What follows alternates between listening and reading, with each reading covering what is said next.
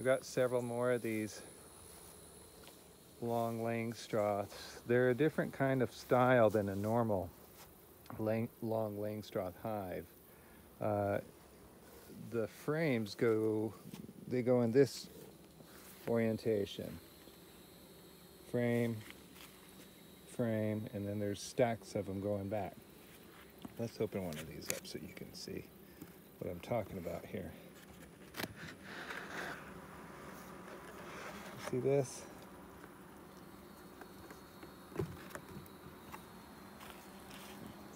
See how those frames go like this? So when I work the hive, I have this little ledge here. I can pull a frame out and set it on the side to give me space to work.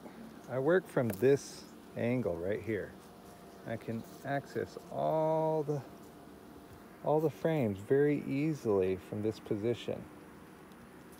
See, you just pull them straight up, and you can get to any frame real easy. There's no twisting of my body. Both of my hands are the same distance away from my body, so I can balance the weight easy. It works really well.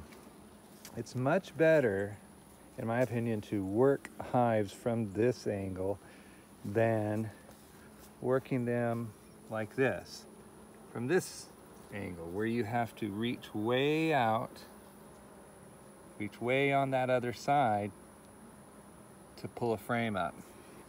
From this orientation, both my hands, it's the same distance. You pull a frame up, it's much easier. You can slide them with your hive tool. It's much faster. And with these screened inner covers, it's nice too. You can see what's going on in here. You can smoke them through this screen. They build a little bit of propolis on top, but who cares? It doesn't make the roof stick down or anything because it sticks to this screen. This is pet screen. It's thicker stuff than your just regular window screen, but it works fantastic. Eventually they'll propolize it all, and if you're concerned about it, you can freeze it and it'll make the propolis come off, but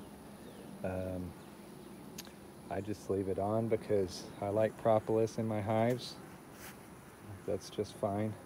And I like the functionality of this screen inner cover. So this is what a collateral hive looks like. See the bees? They enter through this end right there.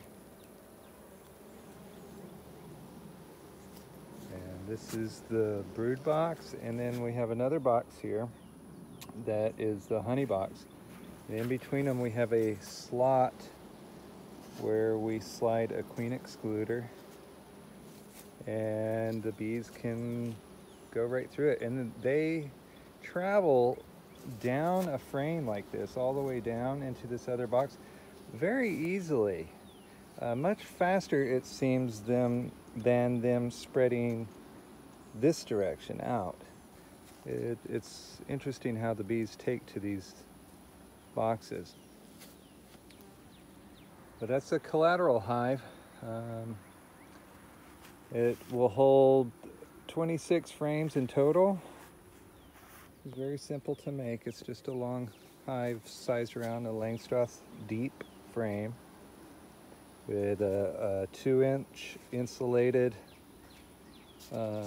lid painted, some coroplast on the exterior. All these sides as well have insulation in them. It's this size, these dimensions, it's basically a Langstroth square hive each side. So one of those squares for the brood and one for the honey. But as you can see, there's a frame rest all the way around. You have a frame rest. See? All the way around. It's the same dimensions this way as it is this way. So you can actually run these frames this way if you like. And at certain times, it's kind of an advantage to do that. Like if you wanted to put a feeder, an in-frame feeder, and this side, like you first install a nuke or something, you could give them frames here in this orientation, and put your feeder the other way, this way, and nothing else. Nothing else in that box. Leave the rest of it empty. Have that feeder. Once they fill this side up, well, then you can put some frames over there and let them travel into that honey box. But depending on your needs and the situation, it's pretty flexible. You can also, because this lid is in two parts, you can also super this with just a regular 10 frame box. Again, this is a square 10 frame, a square Langstroth. So if you put a regular box going this way across, it fits just perfectly from here to here, a Langstroth frame. And so your box sits flush, nice, like it was made for it, because it's the same dimensions. Now you will have a little gap here, but if you notice on my front piece of lid, like you can see on this one, it's a little bit longer. The front piece is a little bit longer.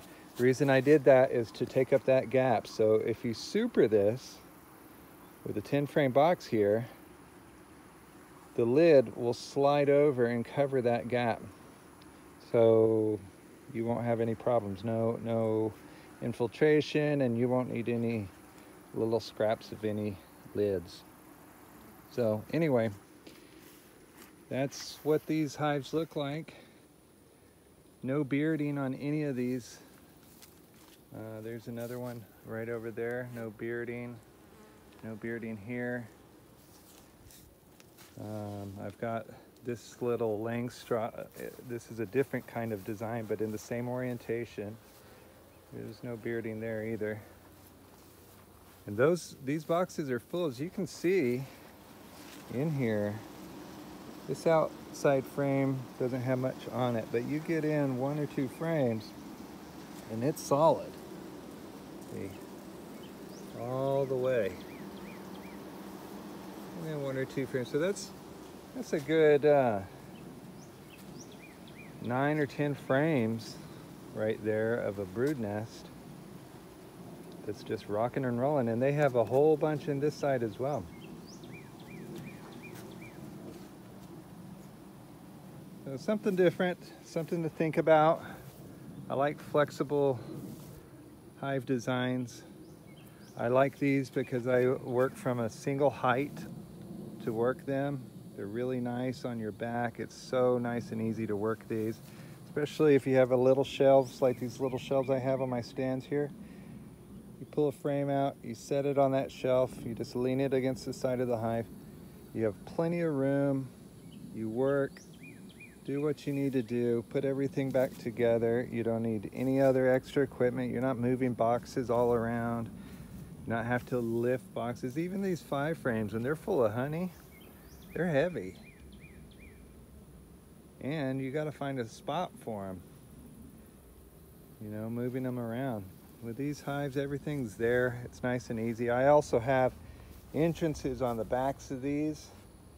They're on the vent. You can see the vent setting, but I have them there just in case one day I want to make a queen in another side, or say your hive swarms. You can move some of the frames with swarm cells over to one side, and then in this divider you just put a piece of coroplast or luan or whatever you want, slide it right down, and you have 2 colonies in the same box. These guys' entrance from this side, these guys' entrance from this side. Pretty simple to do. Again, very flexible design, very easy to put together. It's basically made out of scrap coroplast on the outside and insulation. That's 2-inch insulation on all these, and you paint it, it works fine. And the screen inner cover keeps the bees from chewing it up. They can't access it, see, they only can touch wood and then the screen. You can see how I did the coroplast around the outside. It's just a little extra barrier for the insulation. There's insulation on just inside this coroplast, and then we paint that coroplast.